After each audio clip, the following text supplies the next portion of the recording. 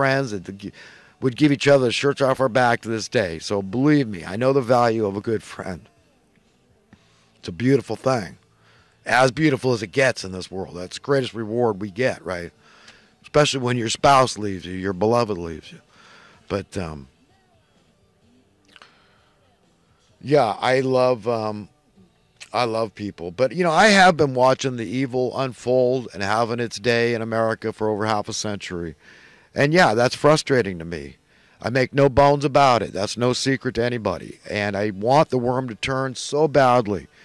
But I've got to calm down. I got to turn to God. I practice what I preach, turn to God and say, God, please help me to keep cool. And remember, things will unfold in your time. All I can do is fight the good fight, but I don't have to lose my peace at the same time, because that's what I'm doing. You see, it's hurting me. If I come across in a way that's unbecoming, I'm losing my peace. God's taking it away. I'm not representing him properly. I'm not reflecting him properly. And I know it, and I can't escape it. And it's like, that's a hard pill for me to swallow. To admit that I don't like myself. I don't like the way I come across. And I know I'm trying so desperately, but it's like you're drowning and, you know, people are trying to throw you life preservers, and God, you know, above all, you don't know, you know, it's weird. It's just a weird feeling to feel like I can't be exactly who I want to be, that I'm going to always live with this sense that I've got to come across in this self-righteous, arrogant, haughty manner that I don't mean to. Frustrated, perturbed, always talking about negative, poignant, depressing things. I don't like it. I mean, I'd like to shut up tomorrow. I just need to hear somebody talking the way I do, because I would not bother doing this video series that I've done these years if I didn't feel what I had to convey was imperative. Very important information. I want people empowered. I learned a long time ago that no man is an island unto himself, that I really need to be happy. I'm a selfish man. And it's not the kind of thing I can go alone. I must help other people to be empowered, to realize you can be happy. Put your finger on what's bugging you. Chances are it has something to do with money. If it's inorganic, if it's artificial, then it's money. Creates unnecessary human suffering. Unnecessary is an absolute term. That means it's not needed. It's not necessary. It's invented. It's made up. It's conjured up. It's concocted. Do you understand? At the hands of evil men to make your lives miserable so they can steal from you. They create chaos and makes you miserable when somebody is forcing unnecessary suffering upon you with financial means. That's their method of operation, the modus operandi. That's how they get the job done. Very powerful, very effective at controlling the population, controlling the people through the money supply. The power of the purse, man.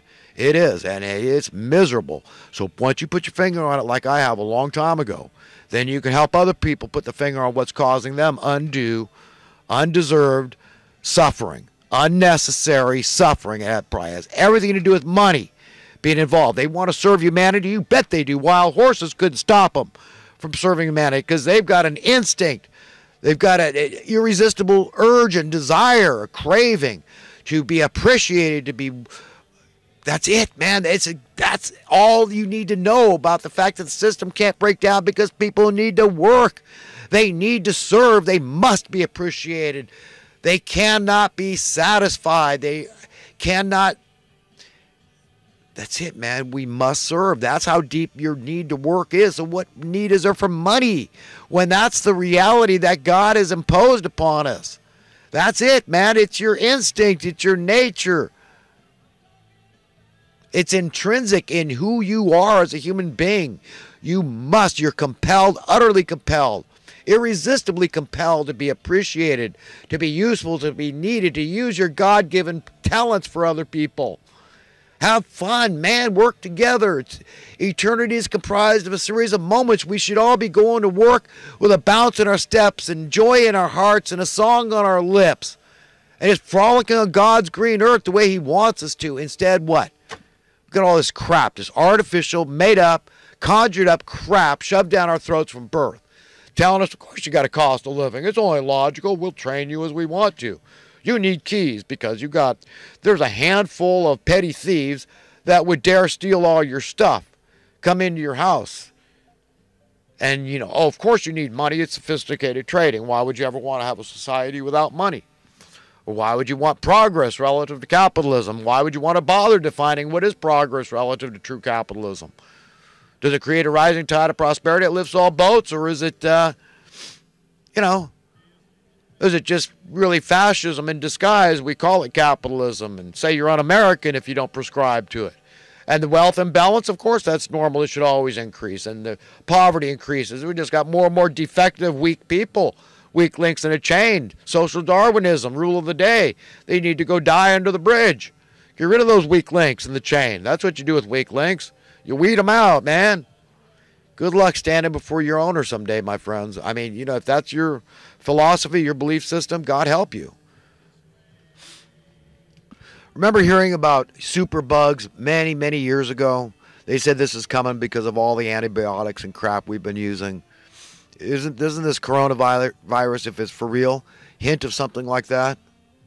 You know, when I excoriate, I am trying to impress upon people. It's kind of, you know, one of my methods, but I don't like to come across arrogant. I like to come across warm and fuzzy and easy, you know, palatable, the stuff I teach and preach. But I don't feel that often. But I do like people to know if I could be more cool, calm, and collected, I think I'd be a lot more effective.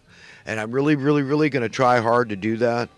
But, you know, I need to remind myself, too. I need to impress upon myself every day the urgency of addressing the problems, confronting the problems, fighting this good fight and getting, you know, gravely serious about it and realizing we're up against monsters that really do want to commit genocide on an unthinkable level. I mean, well over 90% of the people, I mean, we're talking in the billions, they would like to see gone. They don't need us anymore. That's what a handful of people in very high, powerful places are. So thank God you got the military and law enforcement on the side of we the people. Jesus Christ, thank God for good people. Thank God for a good God, man. We can all be very grateful for that. You know how many people have what they call skilled jobs, and I could teach you in 30 minutes. Do you know that? I could probably teach you how to sail a boat in 30 minutes. Okay, that would be a good. I want to know how much that pays to be able to, you know, learn sailing. You know, I could draw it out over a month and charge you $1,000, right? But you know, I could also do it pretty quickly. But you know, it's just like anything else. I could teach you how to ride a 0-point turn lawnmower. At first, you get, oh my God, I'll never learn how to, you know, moving the handles around. You don't know how. Whoa, this is hard. You're a genius if you learn how to ride one. But within 30 minutes, the brain is amazing the way it works. And the same with heavy equipment. You could drive the biggest heavy equipment or a jet fighter plane you could fly within 30 minutes probably of education. And humans are amazing creatures, amazing. So when you call somebody unskilled, you need to make a big deal because you're skilled labor. Hell, a monkey could learn how to do plumbing. Well, not literally, but you know what I mean? It's just not that hard. You know, I think Trump might have a little autism too, Asperger's, and I understand his son, what's his name? I can't remember his son's name, but Barron. Rumor has it that he's got a little degree of autism too, but that Asperger's. But for Trump to say something like, you know, to Peter Alexander, you know, that you're a bad reporter, I mean, that's kind of arrogant. And, you know, you hurt people's feelings, and you don't want to hurt people's feelings. Try to do it in a different way. But it also could be the fact, I understood he was drinking about a 6-pack of the soda, with the diet soda with the aspartame in it, causes brain damage. And I said a long time, get away from that crap. Whoever knows him, has a lead to him, get it, that message. Don't ever drink that crap, man. Wood alcohol. Look what the famous brain surgeon, the neurosurgeon, what's his name, Blaylock. Okay, Dr. Russell Blaylock. Look what he has to say about aspartame and the damage it does to the brain and body and eyesight. It's bad news bears, man. In India, trying to enforce the curfew or whatever, the quarantine on with coronavirus. You see that one sadistic cop beating that guy and a couple of people, and the other cops just sitting there watching him beat it. That's bull crap, man. We should excoriate that country for allowing that kind of crap. All right, friends, I got about a minute left. I'm going to get on to a couple of thoughts, and then I gotta call it quits. Excuse me. When we must contend and endure a very impure so-called reality, if we can successfully prevail in only one aspect, it should be to keep a pure heart. So all we can control is our thoughts. So it starts there, the thoughts in the heart and in the mind come out our mouths and our behavior. Forgiveness of others is simple, relative to forgiving ourselves.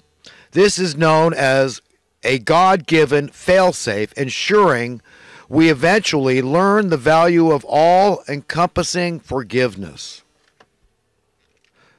There is a significant difference between taking advantage of God's amazing grace and taking it for granted. Once you figure out that life is eternal, the big question is, how are you going to spend all that time? All right, friends, that's it. I got to call it quits. Have a great day, great weekend, a great life. I love everybody. I want the best for everybody. There's no shortage of best because we're all